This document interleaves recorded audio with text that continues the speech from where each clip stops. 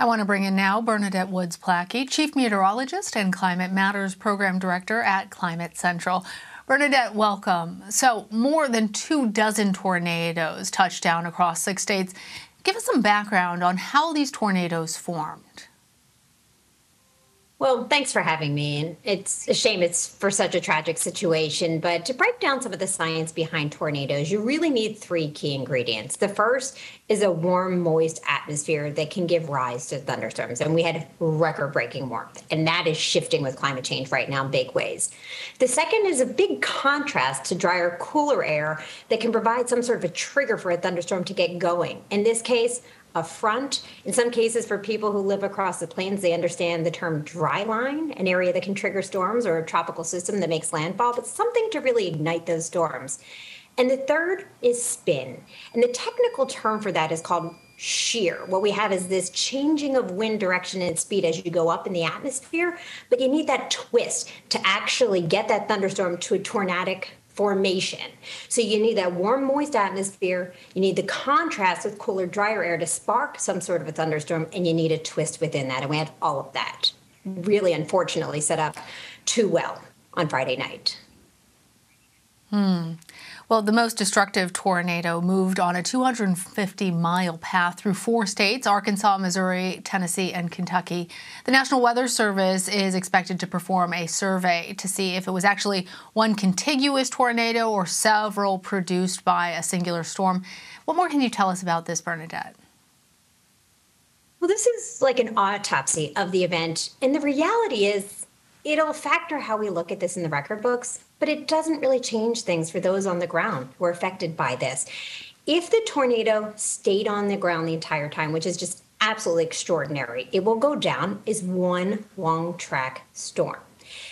The reality is, the supercell, the parent thunderstorm that gave rise to this tornado, even if the tornado picked up at times on that path, that continued along this track. And that's what they're looking at right now. And for it to be so long and so intensive, it requires additional people involved and additional time to really look into where this stepped down. Did it pick up in different places? And within that path, what were the different intensities? Because it didn't maintain the same intensity for the entire duration. So that's what they're looking at right now. They will continue to look at that, and they're working super hard. They know people want the answers to this. But as I said, the reality is the people who are affected, whether it's an EF4, an EF5, whether it picked up and then went down again, we see the destruction.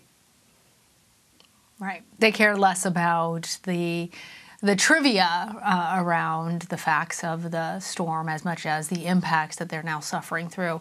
Along the lines of the impacts of it, there's a lot of talk about climate change and whether specific weather events like this should be linked to climate change. Can you tell us about that, Bernadette? And do you expect that we will see more outbreaks like this in the future? Well, climate change, we know, is changing our weather overall. Now, how it plays out in different types of weather is still what we're learning. When it comes to heat, you can almost always connect heat with climate change. More heavy rainfall events, actually the rise to more wildfires really setting the stage. But with tornadoes, it gets a little bit more tricky. And the reason for that comes to the 3 ingredients that we talked about in the beginning. The first one being warm, moist atmosphere. We know that that is on the rise with climate change. That ingredient is one we are definitely seeing more of. But then it comes to really some different patterns when we get into how the thunderstorms spark around these atmospheres and these environments, and if there will be that necessary twist to create from a thunderstorm to a tornado. And that gets into even geekier science, which we'll only touch on here briefly, but it relates back to our jet stream and how our weather patterns move around the world. And there's really early research into how climate change may be changing our jet stream. It's not settled science. If you like science, it's really fun to follow. But the thing is, it's not settled yet. So it's too early to say whether that's a factor or not. But if you don't have the spin, and if the jet stream puts some of these environments in different places and different times, then you won't get tornadoes out of those thunderstorms. But we do know that the first ingredient, the warm, moist atmosphere, is absolutely on the rise with climate change. In this particular event, we saw record temperatures, widespread record warmth. And just even take a snapshot of this month so far, we've had about 1,300 1,300 record high temperatures to about 11 record low temperatures. So that's way out of whack and shows you what one of the ingredients that's going on with this. Another thing, though, to bring in with climate change and how it plays out with tornadoes, it gets a little more nuanced here, but it could be where and when we're seeing these storms. And that gets into our risk factor and our threat, because some of these areas that are used to seeing tornadoes in the more typical tornado times may be prepared. I mean, if you're sitting on a porch in Mississippi and you know it's spring and you see a tornado, you may be a thunderstorm, you may be attuned to that could produce a tornado, but you may not be thinking that same way in December. So with our changing climate and this extra warmth in our atmosphere, it's forcing our springs to start earlier. It's creeping into our falls with this warmth to stay later. So it's shifting some of the timing of when we see these outbreaks and when we see, in general, thunderstorms pop up. And then on top of it, there's some early research that shows maybe the areas being affected are shifting a little bit to the east. But the summary is climate change is changing our weather.